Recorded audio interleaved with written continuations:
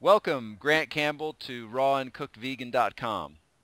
So it's nice to have you. Pleasure to be here. All right, all right.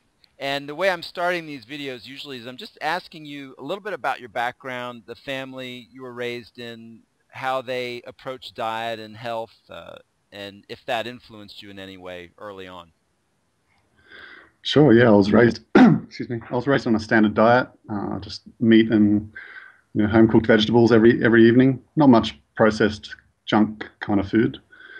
And early on, I had asthma. My sisters had asthma. My brother had asthma, and other things like eczema. And my mother changed us from full strength cow's milk to lighter strength milks, and that we noticed improvements in our asthma. And that was kind of the first time where I'd actually substituted one food for another food, and that was a lesson that served me well later on when I was to look at other diets.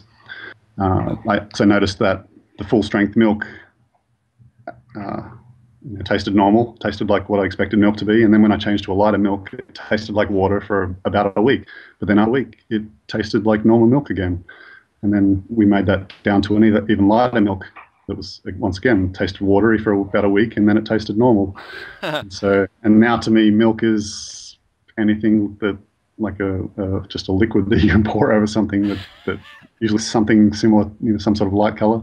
It can be banana milk, it can be cantaloupe milk, everything. Right, right. And that's interesting. So you use full strength milk. You would be full fat milk, yeah? High fat. Yeah, Yeah. that's what I was referring to. Okay, yeah. All right, so that was your first introduction into the benefits of getting rid of bad food out of the diet. So and about Absolutely. at what age did you make that switch? That would have been around age 15, 14. 15. Okay. All right. And then from then on, were you pretty much, did you eliminate all dairy or just milk? Oh, well, I was still consuming dairy, just the super low fat, 1 or 2%, as they say, low fat. That really is still about 35% of total calories is fat, but they call it low fat milk. Um, yeah, and so I found some improvements, but we still all had asthma, and we still all had a lot of health problems.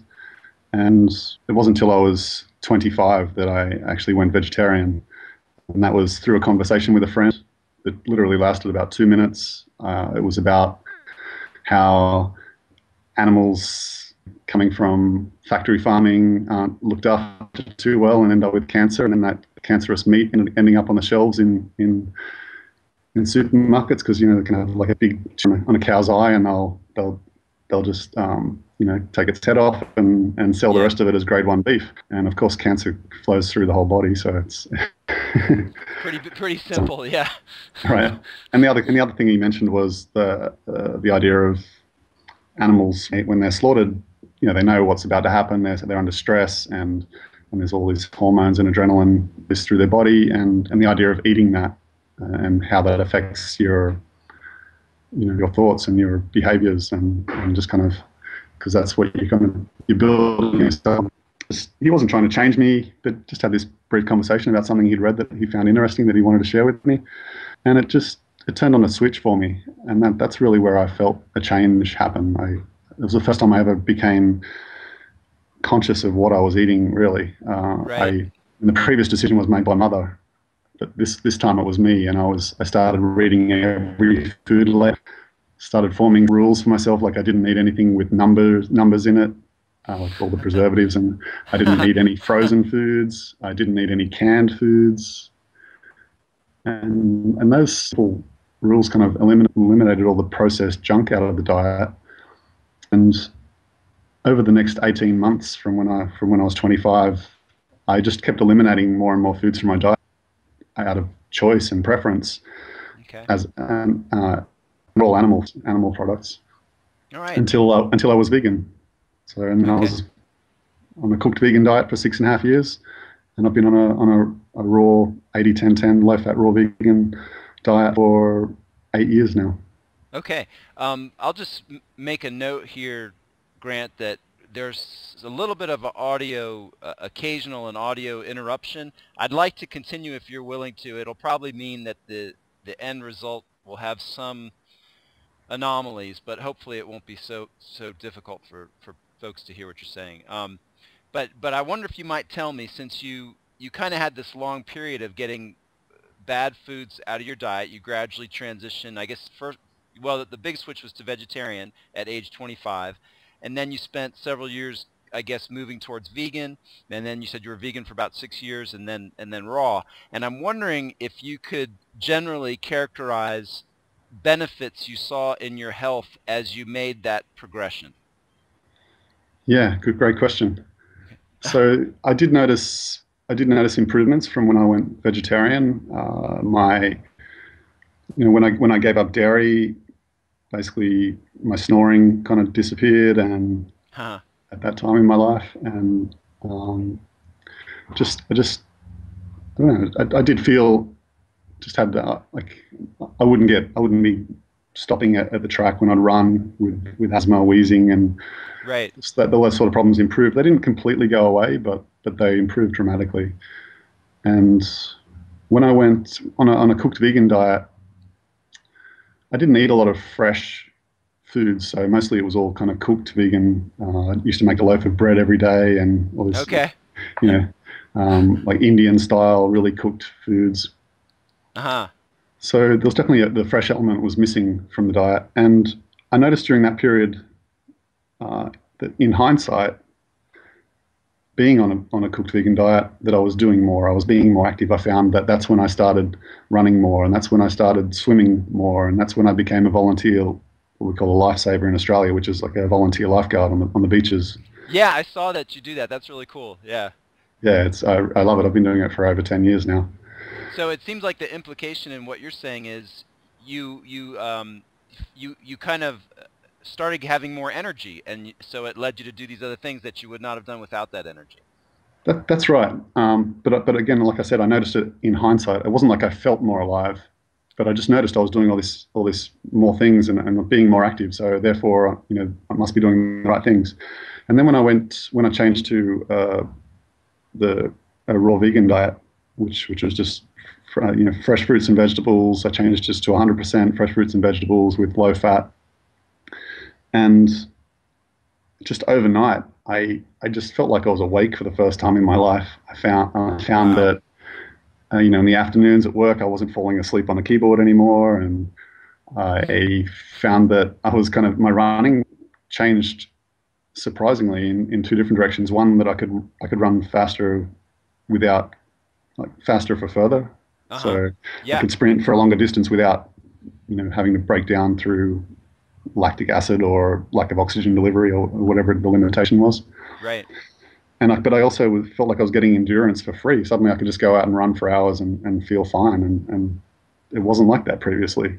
That's interesting. I've heard that from other folks too. Yeah. Yeah, yeah, Right. increased endurance and quicker recovery, stuff like that. Oh, so the recovery is just absurd. The recovery factor. Like when I was on a cooked vegan diet and I was running 100 kilometer or 60-mile race, I would take a week of walking around like an old man. I couldn't even think about jogging for a week. All I Wow. could do was barely walk. So the most active thing I could do would be cycle or swim at that point. Uh-huh. And but now, in May this year, I ran 100 miles in 24 hours and came second in a race in Thailand in the heat and humidity. And the next day I did 30 squats with some friends. And then the day after that, I did some training with a guy that trained with Shaolin monks for a couple of years, and he was showing me all these crazy kind of kung fu style techniques. Cool, And man. and but then we're sprinting around the track, Jeez. the Olympic track there, and like literally I was doing like 95% effort of sprinting just 2 days after a 100-mile race. Wow. So it's like night and day, like from barely being able to walk on a cooked vegan diet to just almost no recovery time required on a That's 80-10-10 style raw vegan diet. right. It's amazing. When you initially, it sounds like when you initially went vegetarian, it was kind of for Well, I guess for health reasons in general, but I don't know. It sounded like there was some ethical reasons in there as well. And were you expecting to see great improvements in health, or did that kind of surprise you? Yeah. So do you want me to start that whole section again, or? Yeah, yeah. If you Okay. could. Yeah. Okay. Yeah, so it was really interesting because when I initially went vegetarian, I was being driven by ethical reasons, but I did acknowledge that there were going to be health benefits, and I did expect there to be some health benefits, but that wasn't what was driving me to change. Right. And then as I became more aware of the ethics and more aware of veganism and the benefits, and I just started making the changes for all reasons, and I found that was really empowering. It made it much easier for me to make the decision to eat this way, Yeah. because I was being driven by ethics and health and performance benefits. So when one reason wasn't strong enough, the other one was still there to back me up. You know, So this is it a gave great me, point. This is a great point, Grant. And it's like once you start to see all of the good reasons behind this, it becomes almost impossible to defend any other diet. But anyway, go ahead, continue. Yeah. yeah, and then when I went started eating 80-10-10 raw vegan, low fat raw vegan, the changes were so profound. I really just I felt like I'd never felt before. I felt incredible. And a quote comes to mind by Dr. Douglas Graham that nothing tastes as good as feeling good feels. That's good. I like that. Yeah. And I started valuing how I felt after eating, almost above the gratification from the eating process itself. Oh, that's really interesting. Yeah. All right. So what I'd like to ask you is, you've been doing this a while, and one of the things I run into is, people are having a lot of problems with grains. So a lot of people will go vegan, and then grains form a large component of the diet. And it seems like your experience bore this out, that a cooked vegan diet was healthy for you, but when you went the raw, it just kind of blew it away. So I wonder if you might, on a scale, rate various kinds of diets. Like I tend to put the SAD diet at the bottom, and then maybe you could say paleo is a notch up from that. But then I would say cooked vegan or vegetarian's better than that, and then cooked vegan, and then raw. Do you think that's a right way to look at it, or is that misleading? I think it's very misleading. Okay, okay. Because like the amount of fat that you have in your diet affects your physiology dramatically. Too much fat in the diet is going to cause blood sugar metabolic disorders like diabetes and candida problems. Right. But I mean, basically, I just look at it like, nature got it right. Every creature on the planet has a species-specific diet. They all have food available to them, easily available to them, without requiring a stove or any tools. Right. And I can walk up to a fruit tree and pick ripe fruit. If I can't climb the tree, the fruit's eventually going to fall, and I'm going to be able to access it. I can pick vegetables out of the garden and just eat them. A lot of them can just be eaten in their natural state. And so I think they're the main foods that we require to thrive on, to meet our needs. Gotcha. So I sort of look at diets as, okay, fruits and vegetables are the true health foods in their raw state, not having too much fat, Right. and then everything else is less than that. And I really feel like eating a diet of 100% raw fruits and vegetables is the only way to nourish yourself effectively, and everything else is a lesser state. Like it's not substandard. Yeah. It's just not meeting our needs for all the vitamins, minerals, enzymes, coenzymes, antioxidants, fat, carbs, protein, fiber, water, all those things. When you eat fruits and vegetables, you get all of those nutrients in synergy, and they all work in a synergy with each other. You can't take a vitamin supplement to make up for a lack of. It's just not the same thing as getting all those nutrients together and working in the synergy that we don't really understand. Gotcha. There's hundreds of thousands of phytonutrients in plants that we don't even know what they do. We're just identifying more and more all the time. So right. And since you bring that up, could you tell me what your conclusions are regarding, say, B12, vitamin D3? Do you think there's any need to supplement the raw diet in any way? I don't believe so. I think I'm of the opinion that if you're experiencing symptoms, get tested. If you're low, take a B12 shot. And it's not about being a martyr. There's no Right, point dying for the. It's you're not much good to anyone if you're dead. So, right, right.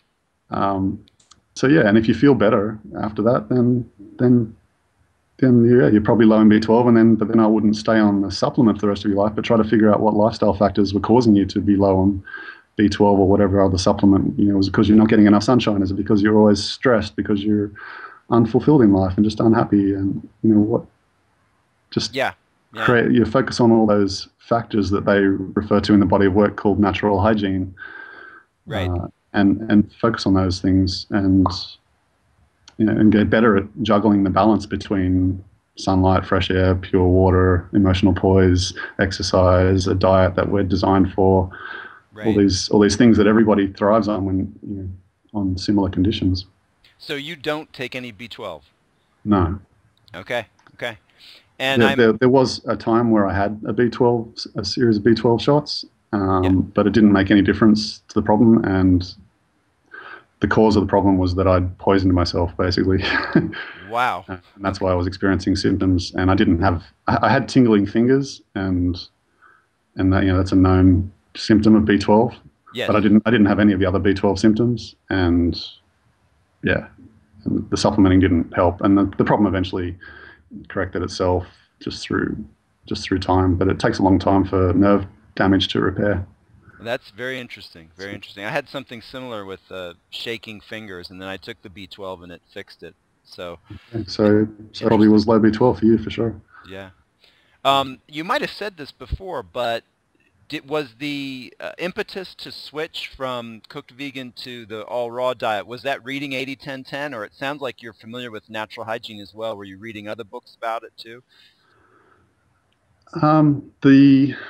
The information I came across that made me switch to 80-10-10 was I heard the Perfect Health program by Douglas Graham, which is a 12-hour audio program where each hour is on a different topic, like why you don't need all the colonics and all those things, Right. why stimulants and supplements can't work, and how much fruit is, can you have too much fruit, and how to deal with social situations like taking family to a restaurant, or how to Yes. just all had basically. I felt like after listening to that program I had all the answers of how to do the lifestyle, and wondered why I hadn't thought of all these obvious things myself.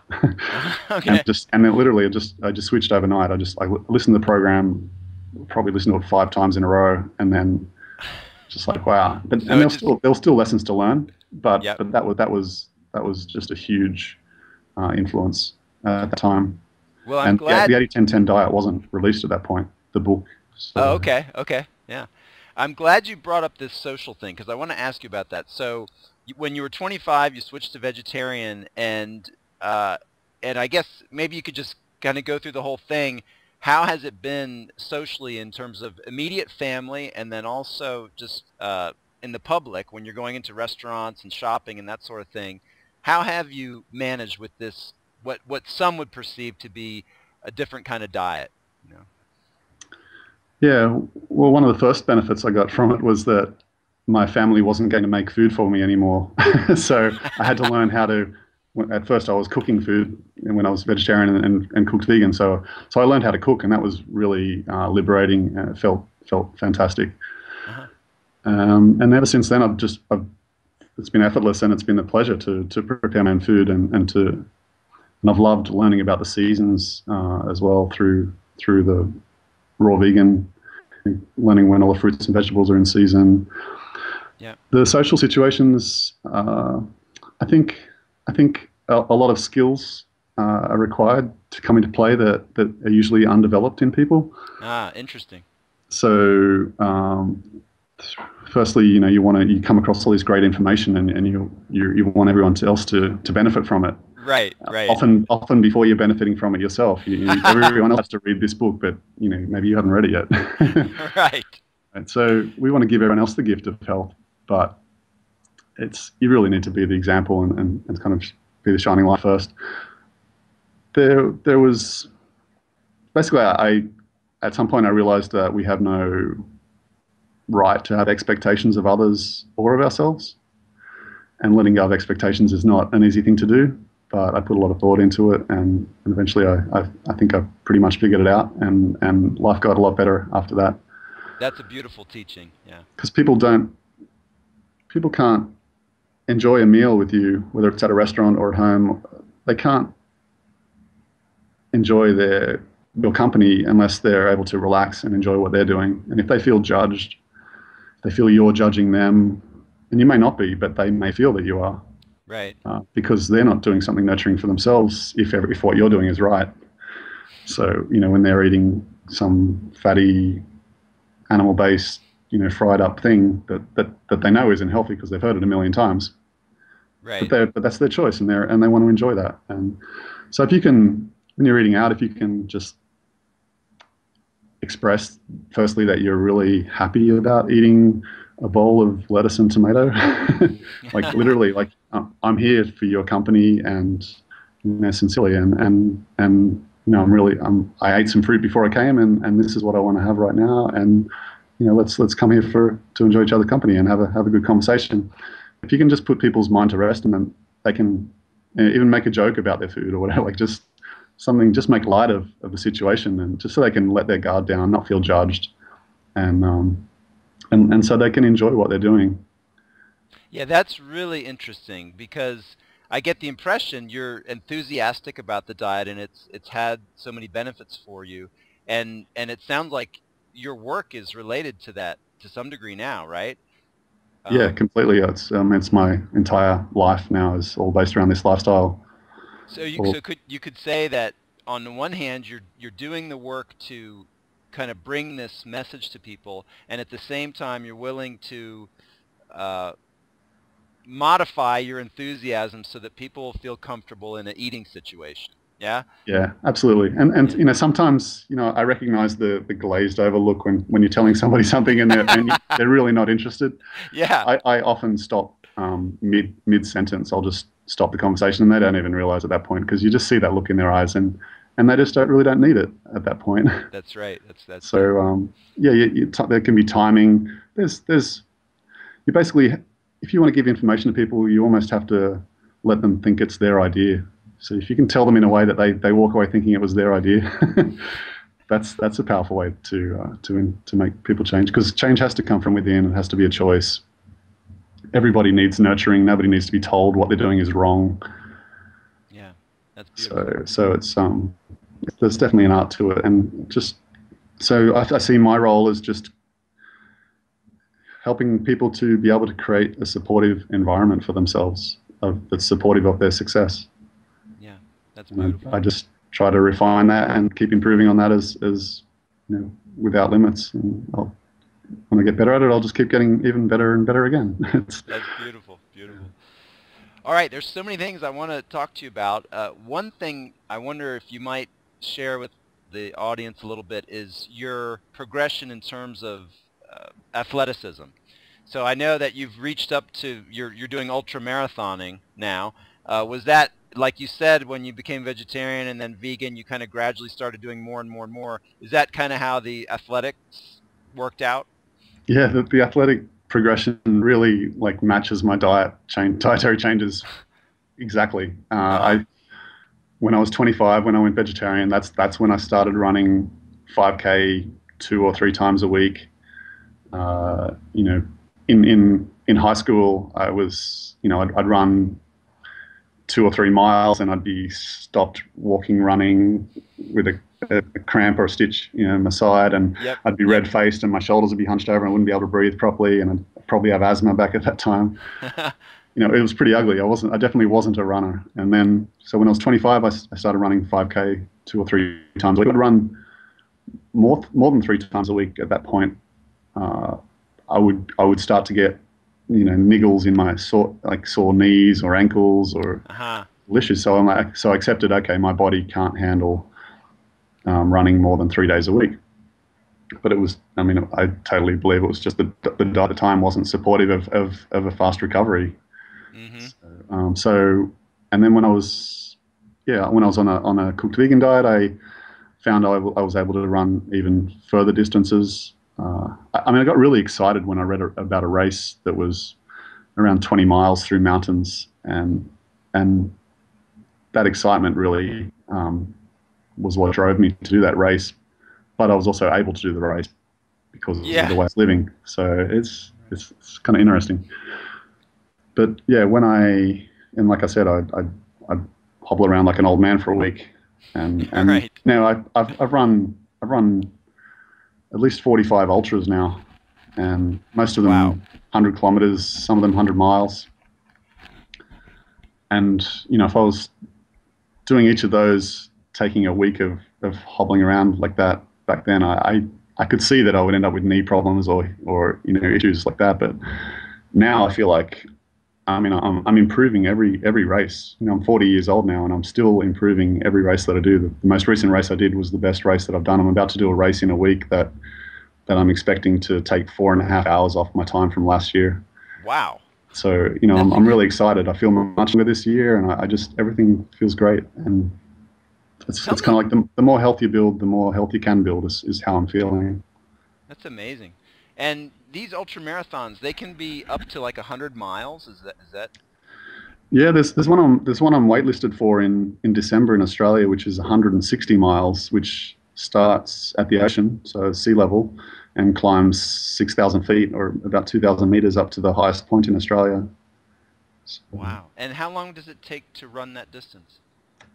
they have a Average. cutoff. They have a cutoff time of 46 hours for that race. So hopefully less than that. Unbelievable. And do you eat throughout these races? Are you eating? Yeah, the race I'm about to do in a week. Last year I did that race. It's 105.9 miles or 175.3 kilometers through mountains, Yeah. and I ate 40 pounds of mango, or 14, yeah, 40 pounds of mango, or during a 34-hour race. Wow. And I also ate 2 heads of celery and 25 medjool dates. And do you carry some of this with you, or are there stops along the way, or?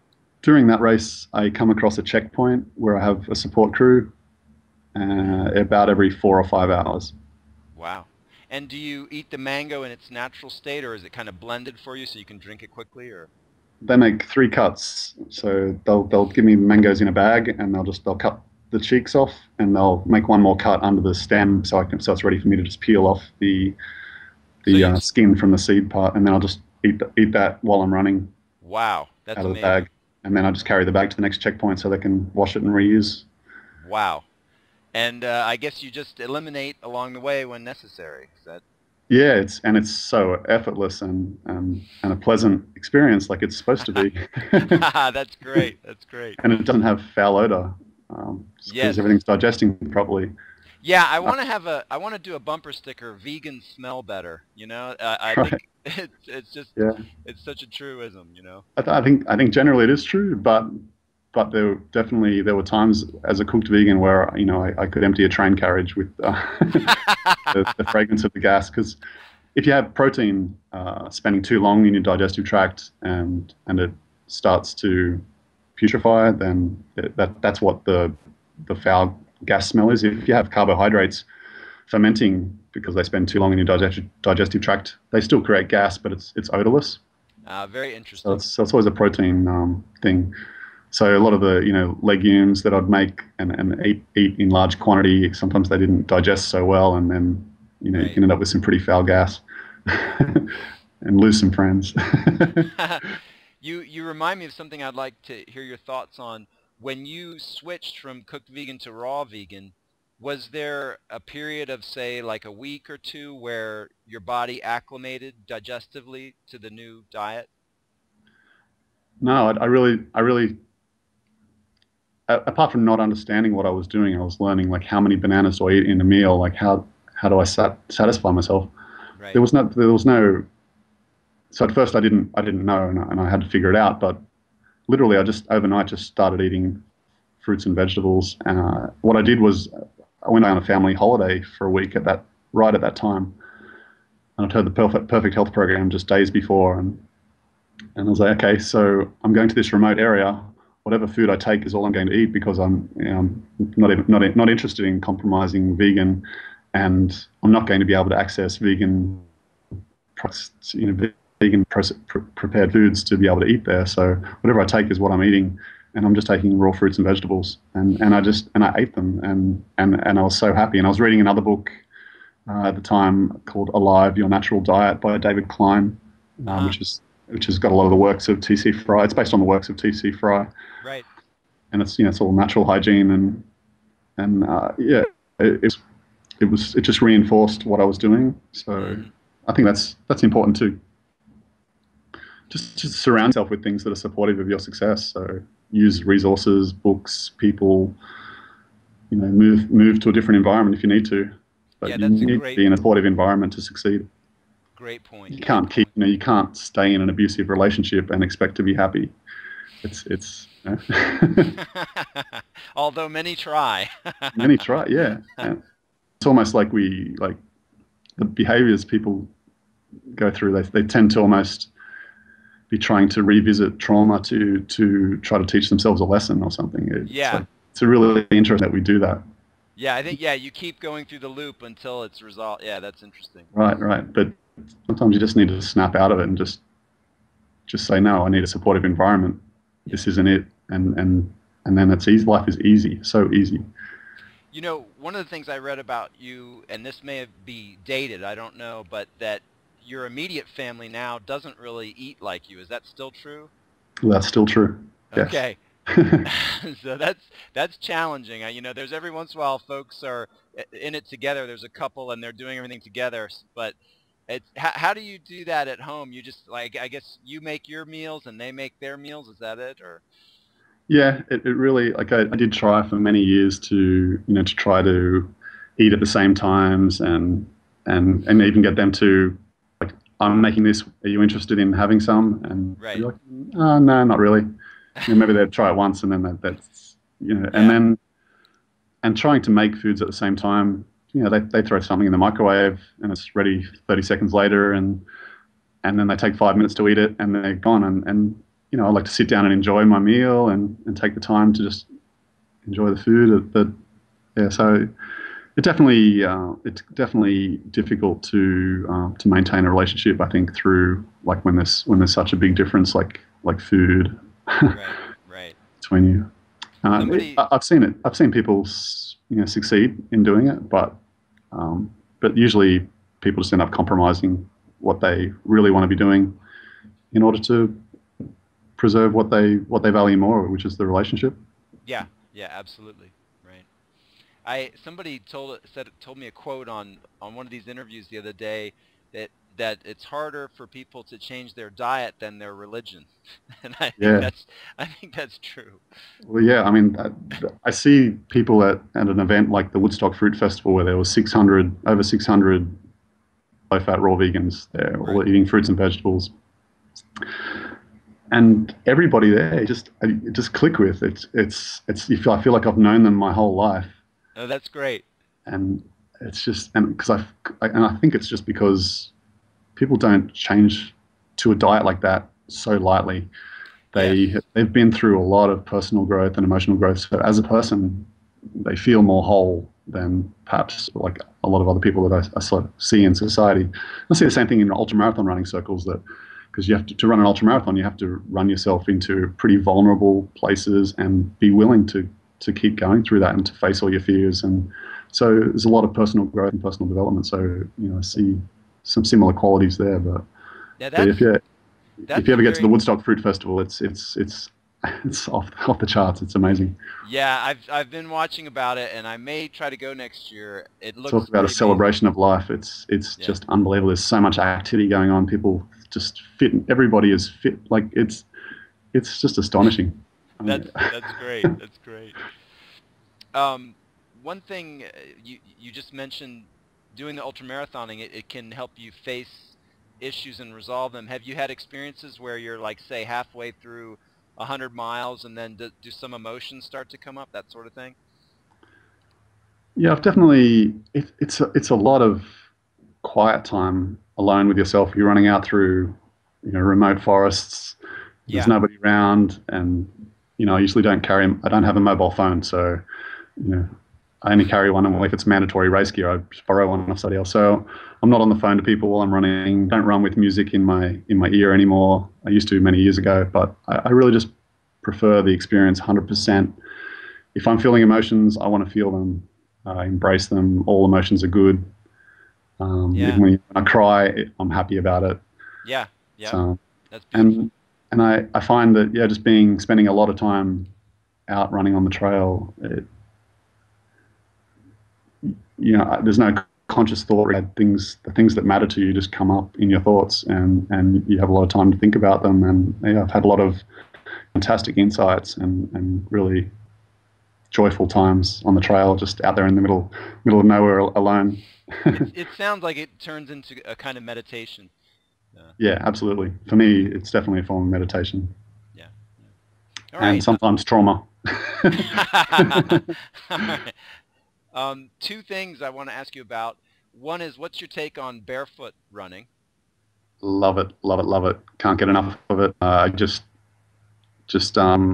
in Austin uh, about 5 days ago for a week, just training for my race coming up. I was doing did a just over 100 kilometers running around Austin, and there was one day I ran around Ladybird Lake, which is it's a cement paths, crushed rock, and roads, and it was a 6 mile course, and I ran it completely barefoot, and Wow. it was it's the toughest terrain I've ever run barefoot on, and it's also the longest distance I've ever run completely barefoot. So that was pretty awesome. And that was 6 miles. Yeah, that was just 6 miles. Yeah, Okay. And you felt fine afterwards. Your feet felt fine. yeah. I actually started just right at the end. I started getting a blood blister under one of my toes, Uh-huh. but that didn't. There was some blood under the skin, but it Yep. didn't form into a fluid filled blister. So the next day it just was dried up, and I was fine. I ran on. There's no problem at all. I don't even know it's there apart from that it's purple. All right. All right. Uh, but I run all my races in Vibram Five Fingers, Okay. the Spiridon model, which is the one that they made for trail running specifically.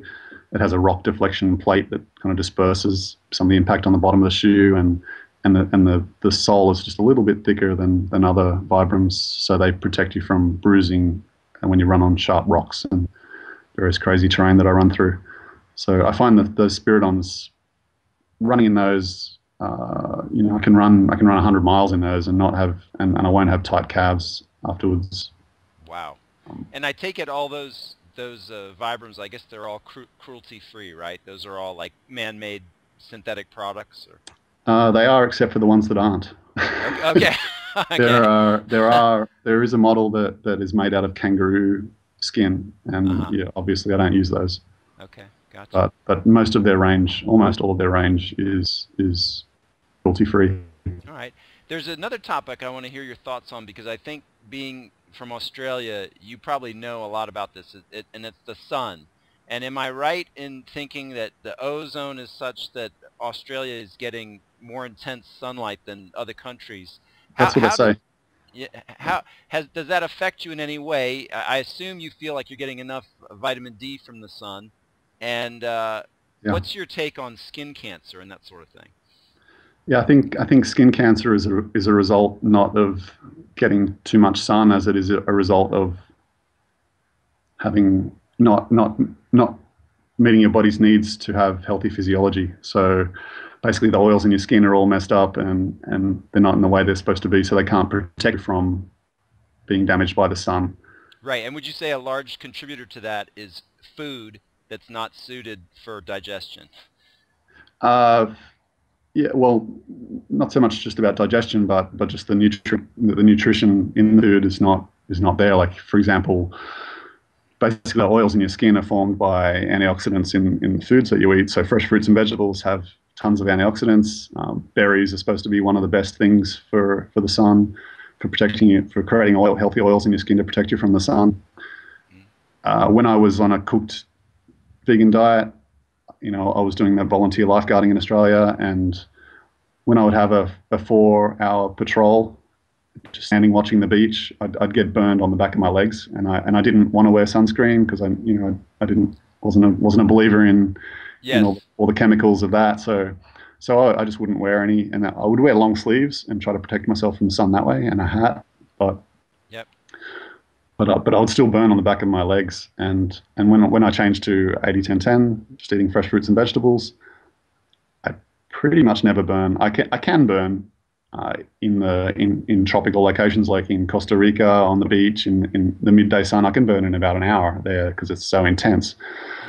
But most places that I am around the world, like I run my ultras usually with no shirt on all day, Yep. and into the second day, and I don't burn. And other people are putting sun